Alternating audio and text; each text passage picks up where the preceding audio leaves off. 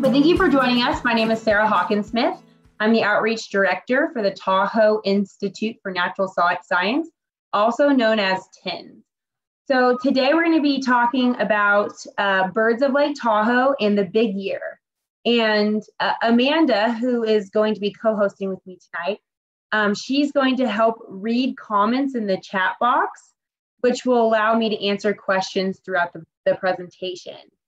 Today we're going to be talking about birds of Lake Tahoe and what a big year is to begin with, and where you can find these birds, and a little bit about each species that I go over. Okay, so before we get into the birds, the Tahoe Institute for Natural Science, we're a member-supported nonprofit, and we conduct research on local birds here in the Tahoe and Truckee region, and then we take that information that we learn in research and we share that with kids in the classroom, reaching over 6,000 students per year. Then we also provide other programs through outreach. So when we conduct research, we aren't just bird scientists. We conduct research on other animals like snowshoe hare, Mount Lyell salamander, but primarily most of our research really circulates around birds. And when we take that information that we learn about birds and we bring into the classroom, then these kids get place-based, hands-on learning experiences. So these kids get to come out and learn about Tahoe's nature with us via hands-on activities. They can actually come out and watch us conduct research. Oh, here's my boss, Dr. Will Richardson, with a grosbeak, a female black-headed grosbeak in his hand. And we're measuring the fat content of this bird, and the kids come out and watch us actually collect that data. We have summer camps. I've started a local bird club at the elementary school. So we have a lot of, we give a lot of information to kids about birds. And regarding outreach, this is for adults outside of the school context. We provide nature walks. Especially with the pandemic, we've had to slow a lot of those down, but we're just starting to pick up a lot of different opportunities. So you can come out and look for wildflowers with us, come bird watching with us. We have opportunities year round, whether it's the Christmas bird count, but we have a lot of different things that we do. But a lot of people ask me a question, which is, why would you bird watch in the first place? So I'm sure that a lot of people that have signed on are already interested in birds, but if you aren't, here are some reasons why to get into the hobby in the first place, okay? So number one is it gives you a better appreciation for nature. And when you go out and you start to learn about what surrounds you, especially near your home or where you're visiting, it will connect you in a more significant way than if you just aren't paying attention to what's surrounding you. Additionally, you'll become a lot more patient because birds are not on your schedule. You'll experience a lot of when your reflexes just become a lot more in tune with the environment, so you can just start seeing things a little bit better and you start paying attention to things that you probably wouldn't before. You're outside, you get to travel. It's just a really fun activity that is probably really important to a lot of people during this pandemic. And I've certainly traveled the world because of bird watching, and that's been one of my main inspirations to go to different countries as well. So since I can't see the chat box, I might have to skip a couple of slides. However, if you're new to bird watching, here is how you can get started, okay? And then we'll get into birds here in a moment. The first thing that you'll need to become a better bird watcher or just start bird watching is you need a field guide, okay? There's all different types of field guides that you can find online and in the library. But the best field guide, in my opinion, in the Tahoe Truckee region would be Sibley's Bird Guide to the West. And it has this lazuli bunting on the cover because it's the second edition. The first edition has a varied thrush on the cover, but this one's a lot more up to date. Next, you'll want to get a pair of binoculars. And when people ask me, what's the best binocular brand that I get, or what should I buy? My answer is always get binoculars that try to spend as much as you can. Whatever's in your budget, spend that much, okay? So there's all different types of quality of binoculars. You can get binoculars for thousands of dollars. You can go on Amazon and get a pair for $50, but try to spend as much as you can. And when you are new to bird watching, it's best to get 8x32, which is the strength of the binoculars and how they work. That's a good beginner to intermediate binocular measurement. But as you get better, you might want to have a stronger eye with more of narrow, what you can see in your lens. And that would be like 10x40s or 10x42s. I always like to bring out a notepad and a pencil when I'm bird watching so that I can take notes. And then if I don't have all of my gear with me, then I can go back, email. You can always email me if you have any questions about birds here in the region. And we also, at the Tahoe Institute for Natural Science, we've created a bird checklist. We sell them for $2 plus shipping, or you can download it for free on our website. And if you're interested in that, you can mention it in the chat box, and I'll get back to you after the presentation.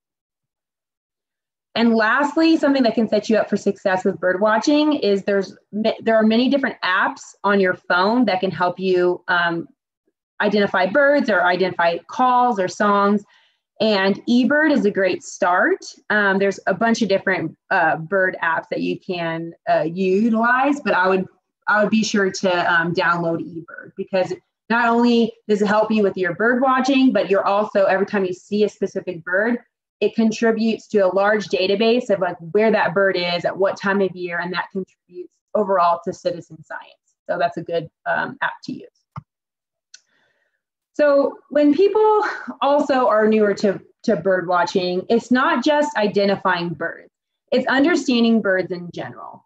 So I do this at Bird Club every single time, every single semester or every single year. The kids come out for bird watching club. I have them go over bird topography. And it's important to know the different parts of the bird. So when you're looking in the field, you'll be able to identify these unique topographic parts, and therefore we'll be able to identify the bird in your field guide, because a lot of birds look very, very similar. So typically when I have the chat box, I'll ask people what each piece is, but Birding 101, you don't call a bird's mouth part a beak, you call it a bill, okay? So if you want to be into the bird lingo, bill is the best word to go by.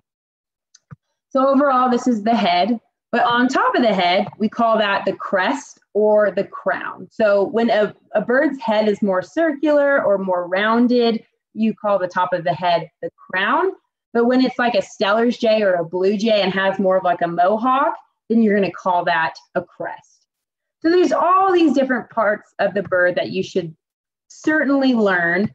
And once you've learned all these basic parts, there's a ton more bird topographic parts that you can learn as well. So there's always something to learn with bird watching, which makes it a really unique hobby to do. So this year we're putting on the Tahoe Big Year, which is how many species of birds that you can find in the Tahoe Truckee region in 2021. And you think, why? Well, what's the significance of a big year? And for those that may have seen the movie The Big Year with Jack Black and Steve Martin and Owen Wilson, I would be sure to watch that, because it's not only funny, but it also kind of gives you a better idea what a big year is. But way back when, in 1785, there's this guy named John James Audubon, and he came from France to the US in search of something to do, a business to start or some sort of work that he wanted to be involved in. And he tried a lot of different business propositions, but nothing worked out. But the thing that did, or he was really good at, was drawing and illustrating birds. So here's a roseate spoonbill, here's an American advocate, here's an ivory-billed woodpecker, which is now extinct, and here are some passenger pigeons, which he also drew, which are also extinct. So at the time, birds weren't heavily sought after in terms of watching. Instead, people were out shooting birds all the time. But John James Audubon created these beautiful illustrations of birds, which caught people's attention, okay? And so while people were starting to get interested in birding, there was also these days around Christmas Day that they called the big day, and people would go out and they'd see as many birds as they can shoot in a day, and that would be this competition. Well, clearly that's not a good idea. Killing birds is never a good idea, especially now because it's illegal by many different acts like the Lacey Act or the Migratory Bird Treaty Act. But there's a club that was created in the 1900s or in the year 1900, and they said, why are we shooting birds? Let's just start watching birds. And because of that, they started and formed the first Christmas bird count, which now is the longest standing citizen science count in the history of the United States. So it's turned from just kind of being interested in birds in American history to shooting lots of birds every Christmas to starting to watch birds throughout Christmas. And from there, there is a lot of different field guides that were put out, and people just really started to become more interested in birding. So that's the history of bird watching and how people started to really track the numbers of birds that they would see. And now people do big years throughout the whole entire United States. So the American Birding Association, it's how many birds that somebody can see in a calendar year. And this gentleman, John, he saw 988 birds. So he saw a lot of different birds. I think this record has been broken in 2019, but I can't remember exactly how many species he saw. But then there's also World Big Year. So how many species of birds that an individual can count in a calendar year. And this Arjan guy from the Netherlands, he was able to identify 6,833 species. Okay, so the world's the limit when it comes to bird watching, but us at the Tahoe Institute for Natural Science, we're just trying to have people bird locally here in Tahoe. So now we're going to transition to the birds of Lake Tahoe and what we can find here. And we have about 317 different species. There will be more as we add throughout the years, but that come to Tahoe. And that doesn't mean that they stay here year round. That means that they have been identified here in Tahoe at least one point in time. Out of that 317, 65, they're true Tahoe locals. They don't leave, they stay here year round. And that includes Steller's jays and mountain chickadees and so on. But most of the birds that do inhabit the region are mostly migratory. And there's different types of migrations, whether it's the winter migration where we see lots of eagles and waterfowl, or it's the summer migration where we are seeing lots of songbirds like warblers and sparrows and more colorful birds. But there's different migrations year round.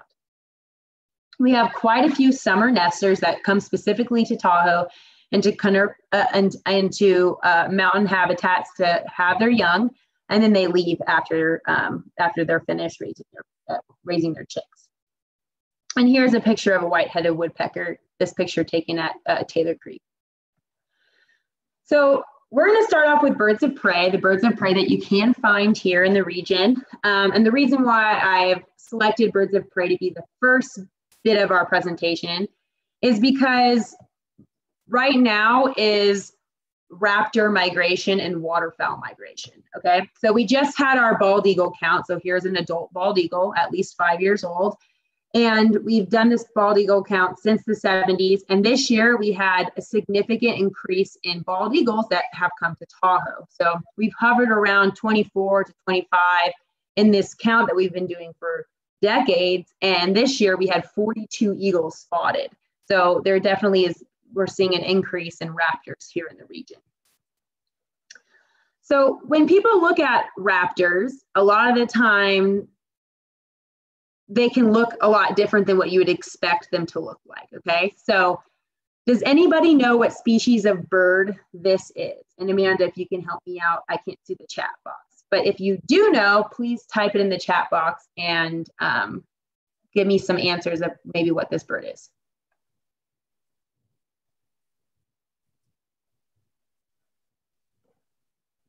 Is anybody answering, Amanda? Someone says osprey, RTH. Okay, perfect. Oh, do you know? Okay, RTH. Yeah, no, that's fine. So osprey is a really good guess because it has this white on its breast. But the person that put RTH, which is an abbreviation for red-tailed hawk, great job.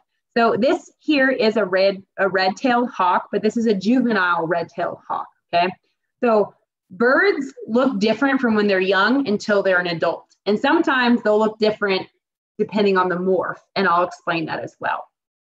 So here's a red-tailed hawk that's an adult, and it doesn't get a red tail until it's at least a year old. So red tails, they don't have a red tail until they're a year. So up until that point, they have a lighter tail. So the red tail shouldn't be the most distinct characteristic when identifying it if you don't see that red tail. So here are two different morphs of red-tailed hawks.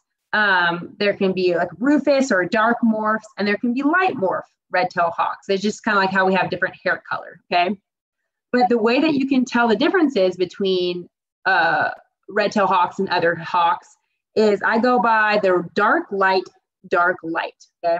So we'll go back here. So darker head, light upper breast, dark, light. Next one. Darker head, light, dark, light. All right, so dark, light, dark, light. So when you start to see these patterns, you'll realize that it is a red-tailed hawk. And that's the main way that I identify them is the patterns that you see on their overall body. So if you do see a red tail, clearly it's an adult red-tailed hawk, but they won't always have that. So here's another hawk that we have here in the region, and it only really comes to Tahoe in the winter time. And this is a rough-legged hawk. So it has fuzzy legs, and they have a really light upper breast. Their head looks a lot smaller for a raptor. It kind of reminds me of an owl head. And it has these fuzzy feet with this dark, dark belly band. And in flight, rough-legged hawks have these dark wrist patches, like two dark spots on their wrists as it starts to go into the very tips of their wing feathers. But these guys are still here in the region, and the best places you can find rough-legged hawks and ferruginous hawks is if you go to Carson Valley or Sierra Valley. Those are some great places to find them. We also have red-shouldered hawks here in the region, specifically in the wintertime, but you can find them here in Tahoe year-round. They have a very reddish breast, and then their tail is striped black and white. So that's a good distinctive way to identify those red-shouldered hawks. Here's probably my favorite hawk that can inhabit Tahoe, but primarily you'll find them in Sierra and Carson Valleys. Here is our ferruginous hawk. So ferruginous means like rusty orange, and you can find that rusty orange on their legs. But when I see these birds, they're typically mostly white on the front part of their body. And a lot of the times they'll be perched or sitting in the middle of like an agricultural field looking for mice. So that's where I typically see them. One interesting characteristic about ferruginous hawks is that it has a very long gape.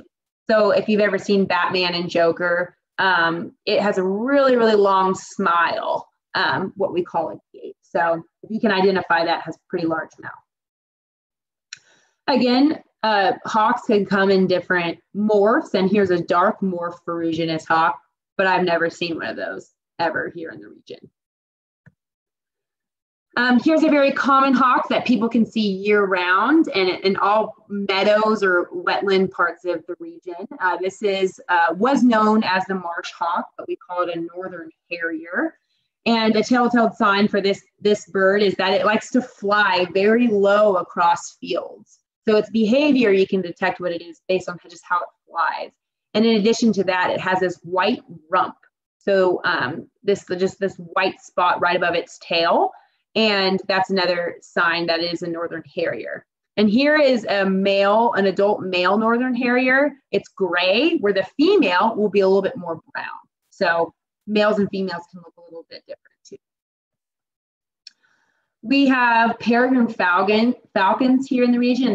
They breed in Tahoe, and we've been doing surveys on these peregrines for, I specifically been doing them for the past 5 years. And there's been a lot of successful chicks, because for a while we were having issues with rock climbers in peregrine falcon nesting areas. And since we've put a little bit more regulation on that, peregrine falcons have been very successful in breeding here in the region.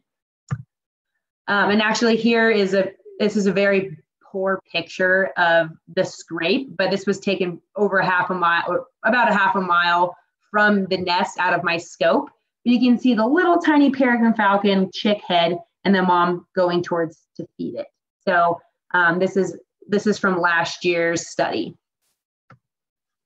Some other hawks that you can see in the region include sharp-shinned hawk and Cooper's hawk.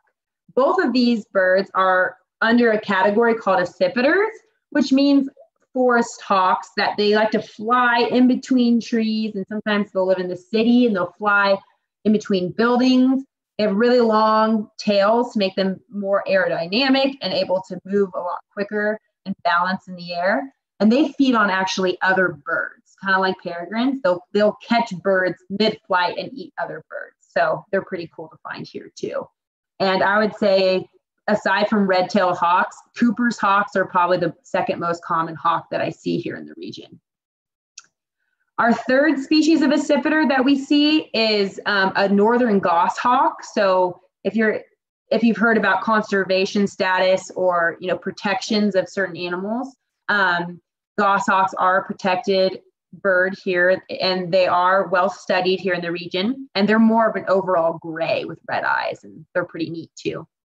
And it's eating a pigeon on this stump, so that's pretty cool to see too. Hey, Sarah, real quick, I had a question pop up here. So Tracy asks, will sharp shin take on a great horn?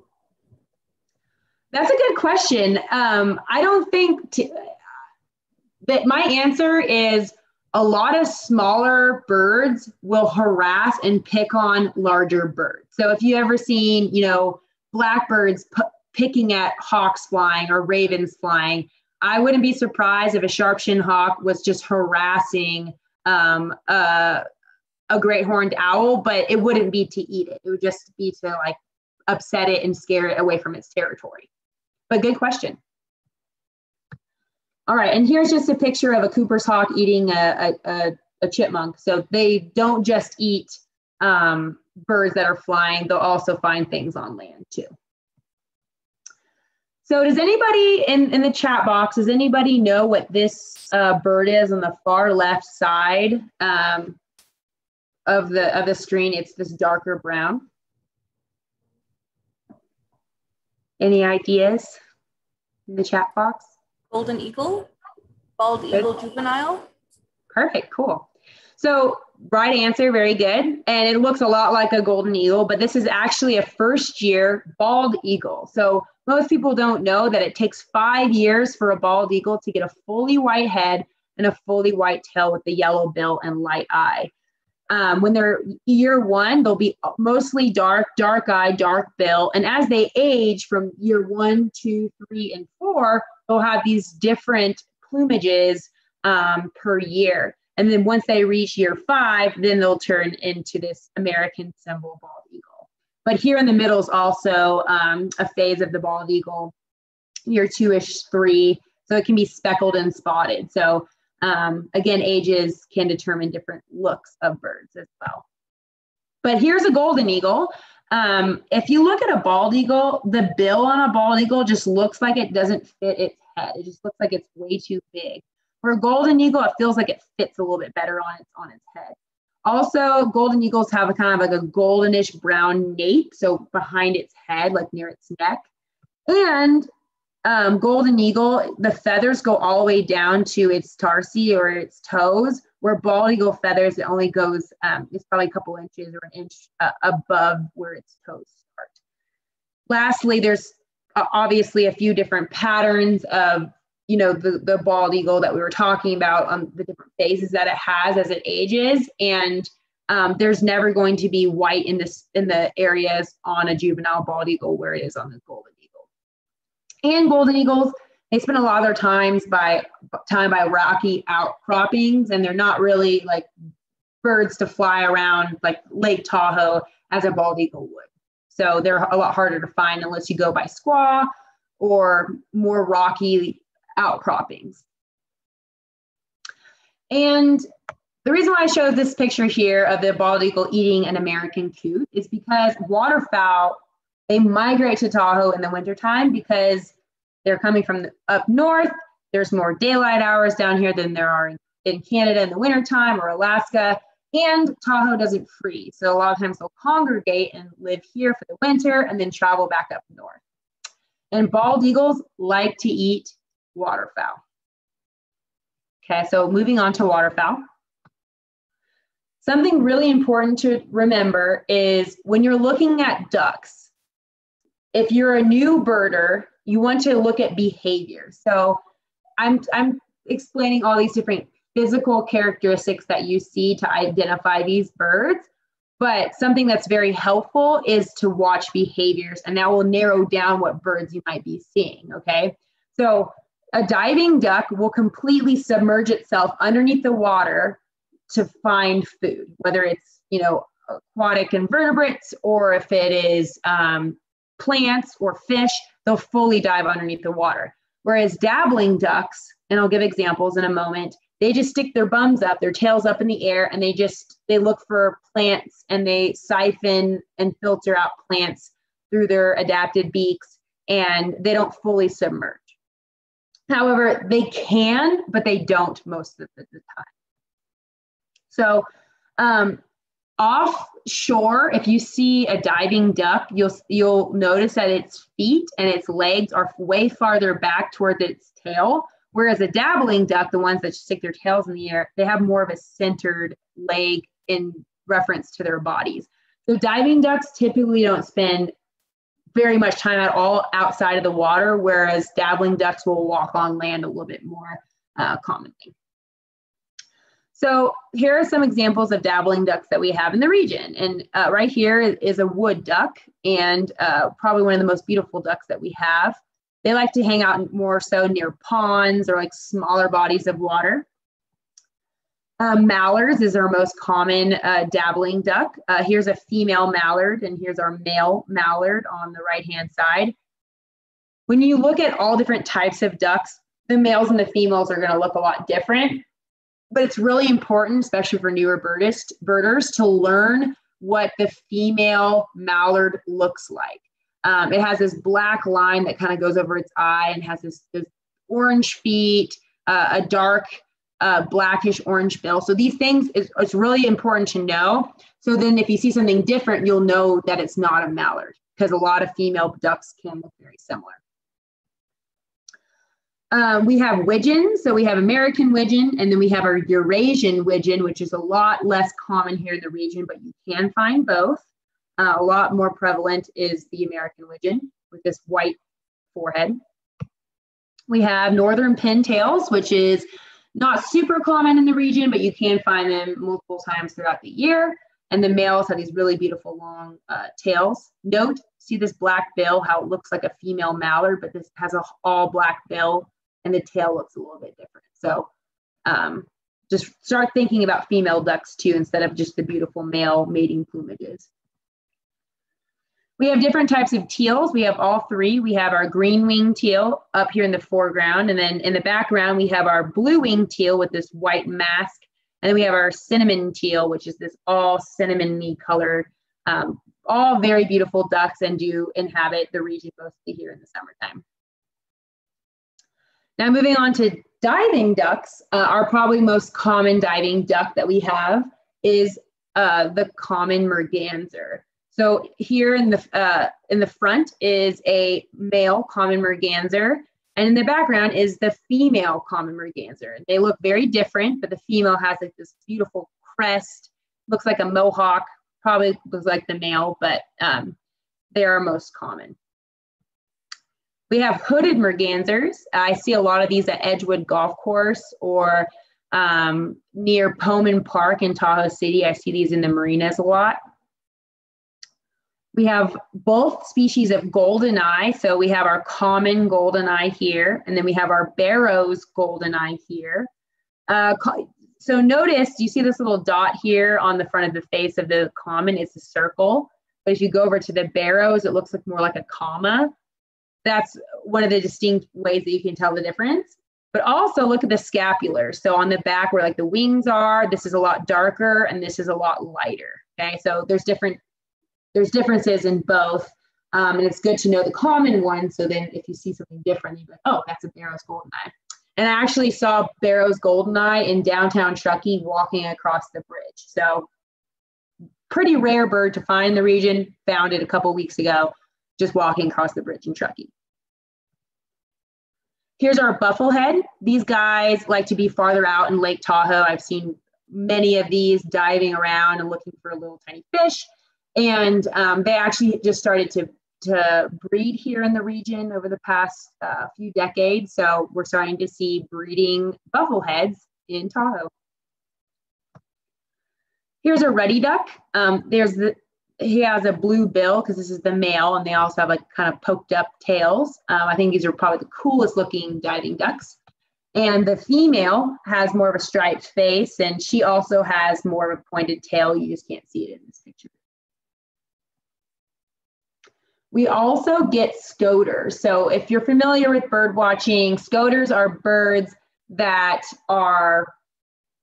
they live mostly in the ocean. So if you were to go to Santa Cruz or Fort Bragg or like Monterey or something like that, you'd see most likely a scoter in the summertime, or if you took a boat out, you'd most likely see a scoter.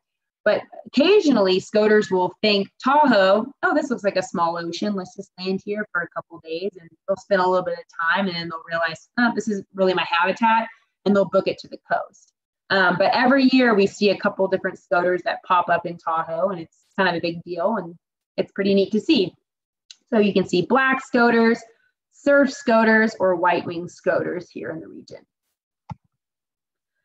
There's different waterfowl that are not a duck. We have grebes, like horned grebes and eared grebes. They look pretty scary, but they're really beautiful at the same time. We also have coots. A lot of people think that coots are a duck, and they're actually in the railier family. So like a Virginia rail would be its cousin. And coots have this white bill, mostly black body and red eyes. But a way you can really differentiate a coot from a duck is look at its feet. They aren't webbed. They're just lobed. And that kind of shows that it isn't in the duck family. One of our last water dwelling birds, we do get Jaegers here in the region. In German, Jaeger means hunter. And we have parasitic Jaegers and long-tailed Jaegers that can occur here in the region. All three species have been seen. And the best way to see a Jaeger is you see a bunch of gulls, like California gulls or ring-billed gulls, and they'll just start fluttering and just seeming very panicked. And that's because a lot of the times the Jaegers are just big bullies, and they like to just charge at the gulls until they get so panicked that they throw up their food. And then they eat the regurgitated food from the gulls. So they're just bullies. They scare them into them giving them their food that they've already eaten. So that's probably the best way to find a Jaeger in Tahoe. All right, moving on past the regurgitation. So we have a lot of smaller birds in the region. We have white-breasted nuthatch, which is very common. We have our pygmy nuthatch, which is also very common. And lastly, we have our red-breasted nuthatch, which is three of the most common birds that you can see in Tahoe year-round, okay? Since I had to switch, let me make sure I can use this as sound.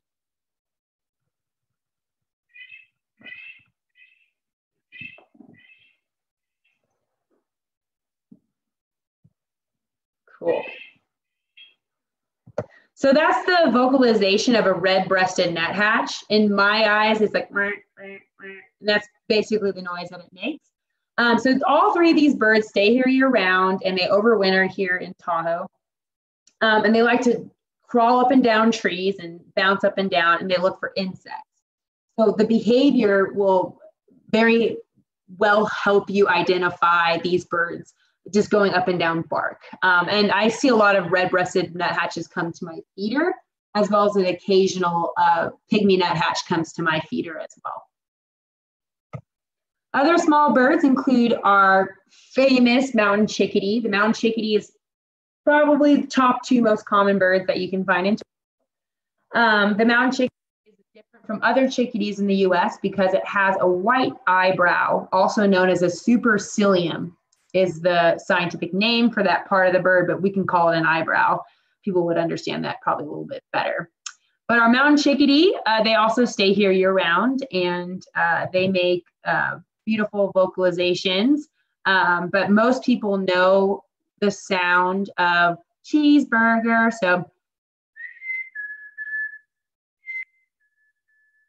So that's their mating call.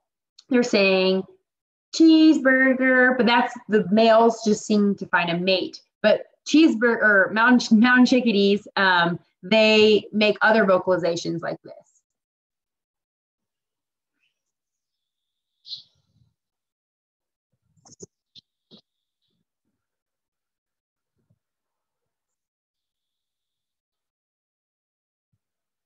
So, chickadee dee dee dee. So when you're walking through the forest or going to ski or snowboard or snowshoe, you'll hear those vocalizations.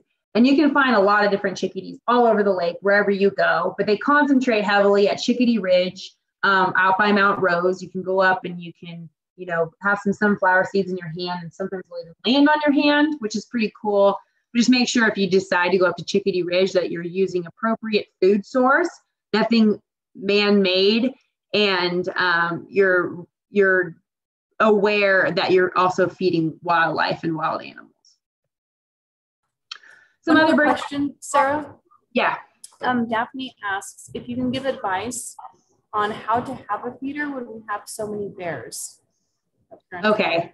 That's a good question. And if you've already had bears come to your feeder, it's a lot tougher because they know that it's there. So that's already a number one tough thing to do. I personally only feed really in the winter time because that's the time where the birds need it most.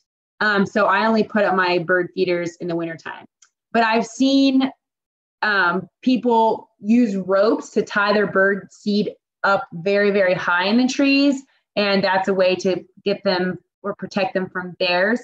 Additionally, putting them up in the day and then taking them down before sunset it takes a lot of work to have to go back and forth, but it does work.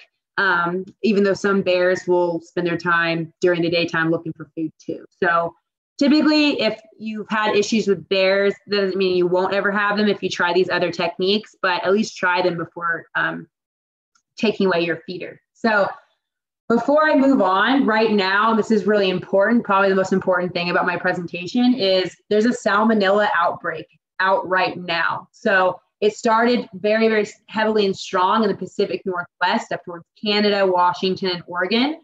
And then we've just recently seen a huge surge in salmonella issues in Reno and now South Lake. So if you have a bird feeder up right now and you're seeing finches, like pine siskins specifically, are very vulnerable to salmonella, please take your feeders down for the month because there's been, we just actually put this out in the paper last week, and we've been getting tons of phone calls over and over and over again telling us, yeah, there's dead birds in my yard underneath my feeder. And salmonella is contracted by a heavily visited place by birds and can be contracted through bird poo. And so if you do have a feeder out and you want to keep it out, you want to go through and clean your feeder every day and make sure that you're using the 10% bleach to liquid and just clean out your feeder. And there are so many articles online of how to make sure that you aren't spreading salmonella through your feeders. So that's just my FYI right now. How about one more, Sarah? Yeah. So Rebecca asks, should we really be feeding birds at all? What do you think about that? Okay, so that's a great question. And it really just depends on your ethics. But I just feel as long as you're not spreading disease and you're being very careful with your feeders, we've done so as humans, we've impacted bird habitat beyond any way that we can get back from that. So all of the natural food source that our houses are built on top of what they can potentially eat or their migration patterns, they have such a rough go. A little bit of boost during the winter time for, making sure that they maintain that fat level that they need. I agree with it, but this is just my opinion. Some other scientists, biologists, naturalists, they might disagree with that. But my boss, who is a PhD scientist and has studied birds his whole career, he also puts out feeders and just makes sure that he's doing it the right way and putting out the right feed. So it really is an ethic debate, and we don't have to get into that. But personally, for me, I think the extra boost is better for the birds. But moving on, unless Amanda, there's another question, but we're going to move on to finches. And so when birders come from outside of the area, they typically will come to Tahoe in search of owls, woodpeckers, and finches because they're prevalent here, and we have some pretty rare ones here too. So we have 11 different species of finches here in the region, and some of my favorites I included in this presentation are gray crown rosy finch, pine grosbeak, and red crossbill. So red crossbills are very unique. Their bills completely cross each other into like an X, and they're also one of the only birds that will be able to breed year-round. Most birds only breed in the spring and summer, and then they're done. Their gonads shrivel up, and they have to go migrate or do something different. But red crossbills, if there's enough food prevalence, they can have chicks year-round. Our pine grosbeak is very, very beautiful. Actually, the illustration in front of our checklist that I told everyone about at the very beginning of the presentation, we have illustrations of pine grosbeak on the front. But some other types of birds that have these conical, stout bills. So it's easy to identify a finch because their bills are short, they're big, and they're triangular. And some examples of birds like that as well is our black-headed grosbeak, which might be one of my favorite birds in Tahoe because they're one of the first birds that start singing over and over and over again, and then they don't stop singing. But they just really share that summer's ahead and it's going to be warm weather in the lake. You can go swimming soon and it's not freezing all the time. So the black-headed grosbeak song is one of the things that reminds me of summer's about to happen. And then we have our evening grosbeaks. Above is a female, below is a male. And they're also a type of finch that occur in the region. Blackbirds. All right, so we have a few different types of blackbirds that inhabit the region. And we have, this is also one of my favorites. I feel like I have a lot of favorite birds, but yellow-headed blackbirds you can find near marsh areas along they like to hang and just like sail on cattails back and forth. And they like to like bark this weird hiss when you walk by, and they're just really silly little birds. But our yellow-headed blackbirds inhabit the region in the spring and summer. And we have our red-winged blackbird. You can find year-round, but typically they're a lot more prevalent in the summertime. Then we also have our brown-headed cowbird, which is, if you're into birding and you know about them, a lot of people don't like brown-headed cowbirds. And that's because brown-headed cowbirds are weird, and they do this naturally, and they are native, even though they're more like central United States, more eastern United States. They've made their way west. But what cowbirds do is they don't raise their young. The females, they mate with the males, and then once they're ready, they lay their egg in another bird's nest, like this little yellow warbler, which is more than half its size. And they lay that egg in the nest, and then that warbler doesn't know it's a different egg, and they incubate it, and then they watch it hatch, and then they feed the baby cowbird, which is a lot bigger than it is, until that baby cowbird pushes out all the yellow warbler's babies and eats all the food, and then goes on its merry way being a cowbird for the future. So they're parasitic nesters. They're basically like big bully birds, and they're impacting warbler breeding results here on the West Coast. But I guess it's just like a bird world out there. But people typically don't like brown-headed cowbirds because they parasitize other species' nests. But the reason why they do that to begin with is they typically, in the past, they would follow buffalo or large ungulate migrations. And so they didn't have time to raise a nest and, build a nest with their mate, lay eggs, incubate the eggs, raise the babies, fledge the babies. It just took too much time because their food source, what they would eat little insects off those bison, they didn't have time to do. So they've just genetically, and they've just learned a different way to raise young. Moving on. Warblers. They can look pretty scraggly when fall comes along. But we have very beautiful, bright colored warblers. They're just like the cherry on top when it comes to birding, especially in the summertime. We have Wilson's warblers, all yellow with a black cap. We have yellow warblers, all yellow with red streaky breasts, so bright. You can just see them just like jewels in willow bushes, and they're just really beautiful.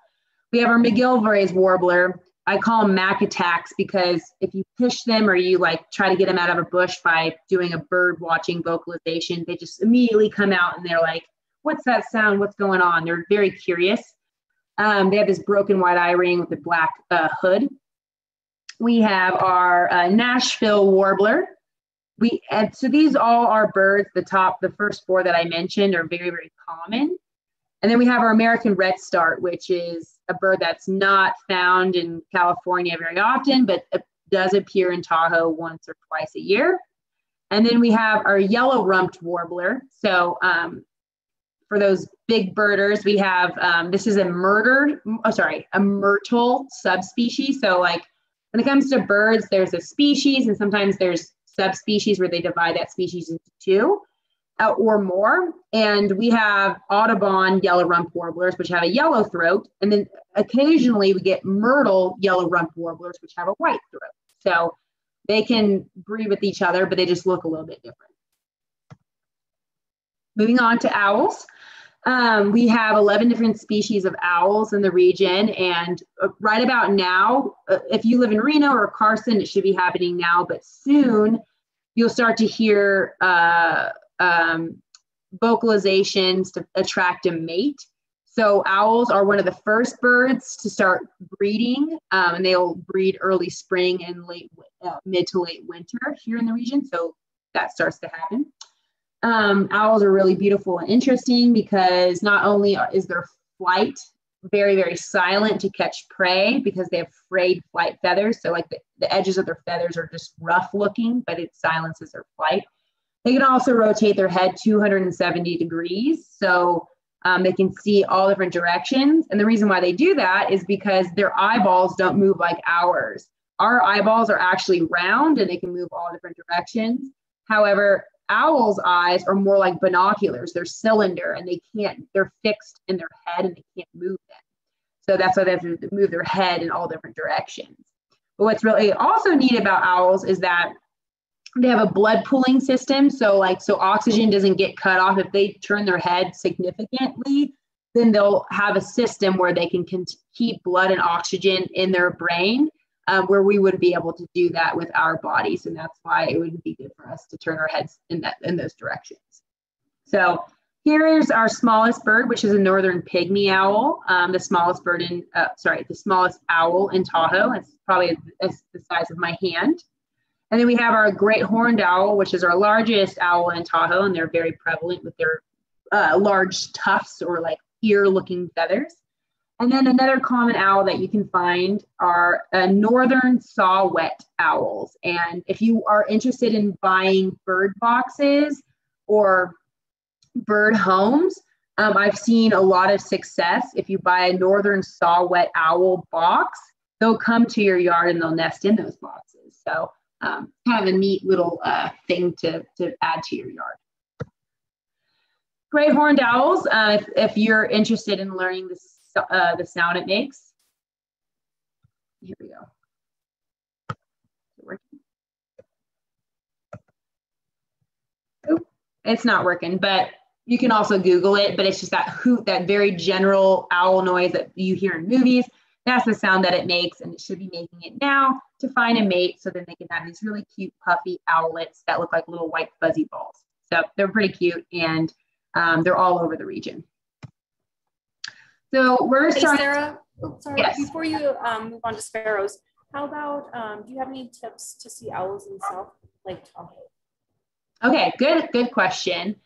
Owls are hard to find, but the best way to find owls in general, not just South Lake Tahoe, is owls are always harassed by other birds. So if you see Steller's jays or just other birds just like making a bunch of racket and noises, why are they doing that? They're probably harassing a larger bird. So, and that most likely might be an owl or a hawk. So most of the time when I find owls, it's because other birds are harassing it. Another way to find owls is when you look on the ground when you're on walks, look for owl pellets, the regurgitation of what they've eaten. And typically they'll come back to the same roost and feed there. Lastly, whitewash. So where the birds have typically gone to the bathroom, they like to kind of hang on the same roost all the time. So if you find like whitewash on a tree or like a building side, go to that place at night and you might be able to find an owl there. And then lastly, by listening to calls. Northern pygmy owl, northern saw-whet owl, you can find those birds in the daytime. It's also just a lot of luck. So those are my best ways to give tips. All right, so we're moving on to sparrows. So sparrows and shorebirds are a lot of people's like birding kryptonite because a lot of them look the same. I obviously will provide pictures of the birds that make it so they don't look the same, but they look the same and it's tough to identify. So this is where I really like to push people starting to learn birds by ear. So when I go bird watching, I hear them before I see them, and that's a way that I can identify them. And also learning, like, do these birds like to hang out on the ground, or do these birds like to hang out in riparian habitat, or are these birds higher up sparrows that like to be in more drier, dense chaparral areas? So it's good to know the natural history of birds that you're intending to find, so then you can identify them a little bit better, because a lot of birds look the same. Okay, so here we have a song sparrow, which is one of our most common sparrows that you can find. They have like this streaky kind of crown, white supercilium, but a way that I like to tell this bird is because it has a dark spot in the very center of its upper breast. So that's a good way to find a song sparrow. Dark-eyed juncos are probably our most common other type of sparrow. They're obviously very distinct and easy to find, and they hang out on the ground. And they actually nest in holes in the ground. So I've found a lot of those nests this summer doing research. Another bird another sparrow is our thick-billed fox sparrow, which is a lot larger than a song sparrow, and they have a lot of different song, and they have a very large bill. So again, I was talking about different subspecies. The subspecies of fox sparrow that we primarily have in Tahoe is the thick-billed. But we'll also get a few others that might come by, but the typical one that you'll find is the thick-billed fox sparrow. And they like to hang out on top of whitethorn or sagebrush, and they just sing on top and like to be the center of attention. And then we have our Savannah sparrows. Note this like little like yellow piece near its lure. They like to hang out on the beach. You can find them at Upper Truckee Marsh on the sand, and they like to be hanging on the ground or lower in the trees or in the bushes. So we have a lot of different sparrows. We don't have to get into those, but keep an eye out and try to learn vocalizations. That will help you a lot. Moving on to vireos, we have two different species of vireo. We have warbling vireo and we have Cassin's vireo. Warbling vireos are also one of the first birds that you'll just hear singing and singing and singing as spring turns into summer. So it's like, oh, it's a beautiful transition in timing of the year. And they don't stop singing, similar to the black-headed grosbeak that I pointed out. I don't have a call, but they go so up, down, and they just continue to sing and sing. And right now, one of our research projects is we study warbling vireos, and I spent the whole summer looking at these nests. And they live in aspen habitat. They breed in aspen habitat. And they need aspens, which is one of our only deciduous or leaf-dropping trees in the region. But unfortunately, we have a non-native moth called the white satin moth, and they eat aspen leaves. And they've come from Europe, and in their caterpillar stage or their larval stage, they just munch on leaves, just like a hungry caterpillar will. But this is the same bird in this picture as it is in this picture. So that little tiny nest doesn't have that camouflage coverage. So it's going to be easily found by predators, and their babies and eggs will be consumed because of this non-native caterpillar. So that's one of the research projects that we've been dealing with up at Marlette Lake and all, Spooner, the canyons over there, and into Glenbrook, and it's a huge issue happening all throughout the United States, this is one of the things that we're researching right now. Here's, on a happier note, I had a warbling vireo nest. This is actually me with my binoculars, but a lot of them were at a lower height than what they normally nest at. Typically they're higher up in trees, but I had the chance to like look into the nests and count the chicks to see how well they were doing. And here's a cute picture of some warbling vireo chicks. Oh gosh, more sparrows. I forgot I had this slide. Basically, there's just a lot more sparrows. I know we're kind of running out of time now, and I don't want to bore you guys with sparrows, but we have a lot of sparrows. We have 4 different types from the genus Zonotrichia, and you can find all of them here in Tahoe. Primarily, the most common one that you can find is the white-crowned sparrow, so keep an eye out on those for those. Clark's nutcracker is not a sparrow. It's in the corvid family. When COVID first started, I kept calling it corvid because it was just like stuck my brain as a birder, but it's in like the raven and jay and magpie families, so they're all highly intelligent. And Clark's nutcrackers are the reason why we have white bark pines and that high elevation white pine tree, because they spread the seeds and bury them and leave some of them because they forget, and those trees grow. So they're really beneficial to our forest ecosystem, just as woodpeckers are. So we have pileated woodpeckers. I think we have it's either 9 or 11 species. I can't remember off the top of my head, but we have quite a few woodpeckers because we have a lot of trees. We have large pileateds, which are very, very big woodpeckers. And our second largest would be our Lewis's woodpecker, which reminds me of a Christmas tree because it's red, white, and green. We have white-headed woodpeckers, which only really breed in the Sierra Nevada and up in the Cascades. So a lot of people from the East Coast want to come find this bird to add it to their list. We have blackback woodpeckers, which are more of a rarer woodpecker. They like to inhabit areas that were once burned, so old burned areas. And then we have a couple different types of sapsuckers, but our most prevalent one that lives in aspen habitats alongside with those warbling vireos I was talking about is our red-breasted sapsucker. So I'll just dive into this real quick. Woodpeckers are amazing. I love them because they have all these amazing adaptations. And one of the adaptations that they have is they have very long tongues, and their tongues will come out of their mouths and they'll feed on insects that are in trees. But when they retract the tongue back into their mouth, their tongue separates into 2 right here, and it wraps around their whole entire head and goes through their nostril. Well, they do that because it helps them prevent themselves from brain damage, because the amount of force that goes into drilling into a tree is more force than a jet taking off into space. So they're hitting their heads really, really hard on those trees. And with that protective tongue surrounding the brain, it doesn't cause brain damage as if it would with any other type of bird or animal. So pretty cool natural history facts. Here's a northern flicker, which is one of our most common woodpeckers that we have. And a lot of people send me feathers that are bright orange, and they'll be like, what feather did this belong to? It's a northern flicker. They have bright orange underwings and bright orange undertails. All right, so this is one of our last few slides. Birds that are blue. So blue, it's interesting because the color blue is not actually a pigment in birds, like red, for example, or pink. I'll actually show you. So on a Western tanager, which is the last slide, it has a bright red face. And the more that this male Western tanager eats, the brighter red of a face it will get, okay? And it's called a carotenoid pigment. It's absorbed through their food source.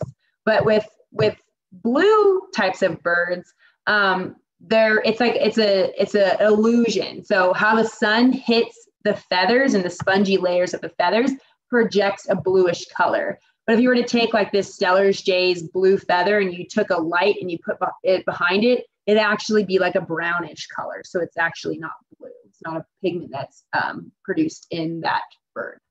But a couple different birds that are blue that live in Tahoe. Number one, it's called a Steller's Jay. It's not called a blue jay. So if you can remember anything from this presentation, it's called a Steller's Jay. We also have Western bluebirds and mountain bluebirds. Western has this like orangish breast, and mountain bluebirds are all blue. And then lastly, we have our lazuli bunting, which is a really beautiful bird. And I've seen a lot of these in South Lake Tahoe in the Angora Burn area. Okay. And of course, back to our Western tanager, probably the coolest bird that we have in Tahoe, migrates from South and Central America, comes up, has its babies in Tahoe, and then migrates down. But they're just such beautiful birds. A lot of people get into birding because they'll see this bird out in the middle of like a Jeffrey pine tree and say, like, did somebody's bird escape from the cage? Because it's so bright and beautiful. And then they'll be interested in that bird, and then they might get into birding. So it's an aha bird or a first bird for people to really start recognizing birds in the region. So this is the last few slides of our presentation. Thanks so much for coming out with us. But a couple of things to remember is if you are interested in birding, or if you're intermediate and you want to become a better birder, continue or start paying attention, because that will just elevate your birding expertise by a lot. Okay, so just start going outside, listening, look for movement, and you'll be able to find those birds. And then learn the common birds. So learn the, the song sparrow and the female mallard and the American robin, and start to learn vocalizations like the American robin, okay? Start making checklists. Start noticing behaviors. For example, flycatchers. They like to sit on top of a tree, go catch a bug and come back. Go catch a bug and come back. So you'll know, oh, that's a flycatcher behavior, and therefore I can go to the flycatcher section of my field guide. Write down notes. Sometimes it's better to write, and then you'll remember it a little bit better than just like, oh, somebody told me this or I read it. It's good to write down what you see. Use your ears. Really get acquainted with your field guide. Like, know which bird belongs in which section. Like, know that hummingbirds and woodpeckers are in the middle of a field guide, and ducks and geese are in the very beginning, and finches are the last. Are typically the last bird in the field guide. So like, learn your field guide so you can easily get to that page. And then come out with me, or come out with, your local guides here at the Tahoe Institute for Natural Science, and we will point out a lot of birds for you and find them for you and explain how we have found them to begin with. So if you're listening to birds and you're trying to get into more vocalizations, start with the robin, because a lot of birds sound like the robin, and then you can go from there. Birds not only have songs, but they have calls and other vocalizations too. But if you took that robin call and you made it fast, you sped it up a little bit, it sounds exactly like a black-headed grosbeak. If you took that robin song and you made it like it had a sore throat, it sounds a lot like a Western tanager. Okay, so if you learn the robin song, you'll learn other different songs here in the region too.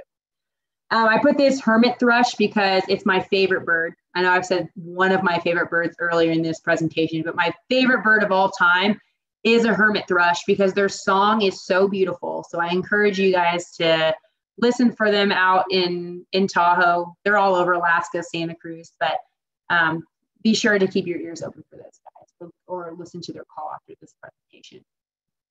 So we have so many different opportunities to be involved with the Tahoe Institute for Natural Science. We are a nonprofit. We have been hit very hard by this pandemic.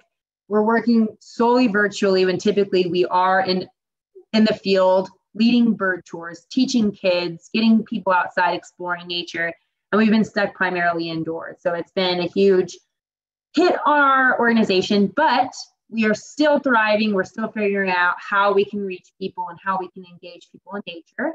And one of those ways is coming out and doing the Big Year with us. So our Tahoe Big Year, you can access it through TahoeBigYear.org. Create an account. We are sponsored by Patagonia. So every month we'll just draw randomly. If you're participating in the Tahoe Big Year and just finding birds and putting them in the website, you can win a puffy or a duffel bag or something from Patagonia. So please participate. You could win a prize. You could come out and join us for an outing. We're just starting to do outings, more caravan style outings where we go in the car and we pull over and we have walkie-talkies for everyone. So it's a way that we've adapted to the pandemic. You can also donate. So, everyone wants to give their spiel. I really stand for this organization that I work for. I moved I was working in environmental planning, and I just knew that this is something that was really important for the region, and that the Tahoe Institute for Natural Science is doing a lot of good, and really reaching people and connecting them to science and nature. So if there's any way that you can give, whether it's spreading the word, becoming a member for $35 a year, or giving larger donations, every dollar is appreciated. We have 3 staff that reach over 6,000 kids a year, and we banned thousands of birds as well. So research, education, and outreach is all a large component of what we do at TINS, and any way that you can help out would be great. And if that's not in your wheelhouse at the moment, because everyone is struggling during this pandemic, if you just come out and bird watch and just have that enjoyment with birding, that's also giving back to us as well, and giving back to yourself. So that being said, Amanda, I'm finished with my presentation. And if you have anything else to say, please do so. Well, there's one more question or comment from Scott. He asks, or he's hoping you could tell us about stripes. Oh, okay. Yeah. So we have, and if anybody needs to leave, feel free, but I'll answer any questions. Sorry, I forgot to mention that, but I'll answer any questions, and now I can actually see the chat box. But we have northern shrike and we have loggerhead shrike. So we get a couple different loggerheads throughout the year, but just recently we've had multiple sightings of northern shrike in South Lake. So if you go to the Upper Truckee Marsh, or you go to Lighthouse Shores next to the Tahoe Keys, there's been a northern shrike hanging out there. And if you know anything about northern shrikes or shrikes in general, they're a bird of prey. And what they like to do is they'll catch like a little lizard or a little mouse or another bird, and they impale them. So like they'll take that food source that they just got or found, and they'll stick it onto a sharp stick or barbed wire, and they'll just like, it's pretty like morbid, but it's also kind of a cool way that a bird's using a tool to be able to kill their prey or save their prey for later. Okay, everyone, thank you so much for joining us. We're going to go ahead and stop the presentation now. And Sarah, we'll see you again. Yeah, thank you so much, Amanda. Have a good night. See you guys. Good night.